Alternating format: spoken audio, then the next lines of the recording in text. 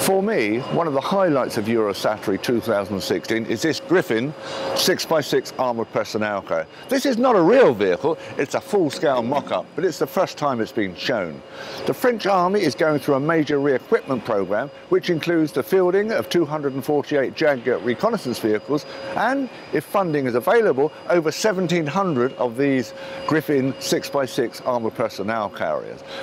This is being developed by a consortium consisting of Nexter Systems, who will actually build the vehicles, Renault Trucks Defence, who will do the complete driveline, the engine and transmission and the suspension, and also Thales, who will do most of the electronics. In addition, there's a whole range of other key French industries involved.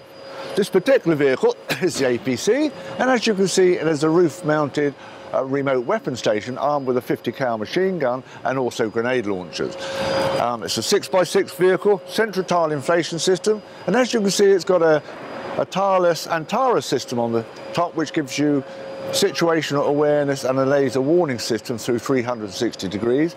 The infantry can rapidly dismount from the vehicle with a power-operated ramp at the rear, and all the infantry are seated on special blast attenuating seats down either side of the vehicle.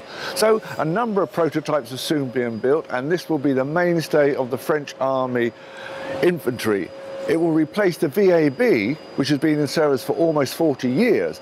And this vehicle has more volume, more payload and more protection. But it is, of course, more expensive. But it will be a far more capable vehicle, and it will be linked with other members of the Scorpion team.